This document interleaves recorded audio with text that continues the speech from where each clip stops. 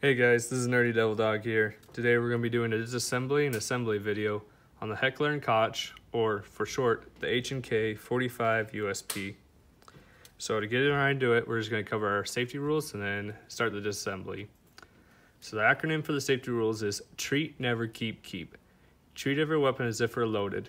Never point your weapon at anything you don't intend to shoot. Keep your finger straight off the trigger until you're ready to fire. And keep your weapon on safe until you intend to fire. So to begin, what we're going to do is we're going to drop the magazine, lock the slide to the rear, and both visually and physically inspect the chamber and the magazine well to make sure there's no rounds in there. And it looks like we're safe and we're ready to start the disassembly. We're just going to safely drop the hammer there. And as you can see here, we got this little notch in the slide here. And then we have this little button on the other side of the firearm here. So what we want to do is we're going to pull that back until this part is matching with the notch in the groove here. And then we're going to press this button on the other side. And then pinching it, we're going to remove the little slide lock here, as such.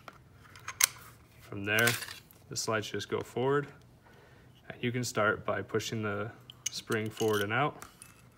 And in like manner, moving the barrel. And as simple as that, you have a field stripped or disassembled H&K USP 45. To start the assembly, you just go in reverse order. First inserting the barrel, and then inserting the spring.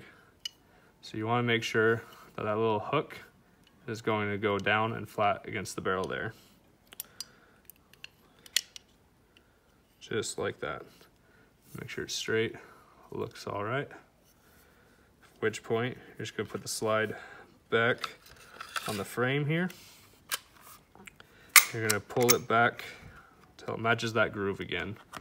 At which point you can insert the little lock here again, as such. And I just like to make it a habit of chambering it a couple of times. Pull the slide back a couple times, just as such, to make sure it's all seated properly. At which point you can insert the magazine, safely drop the hammer there, and you have an assembled H&K 45 USP.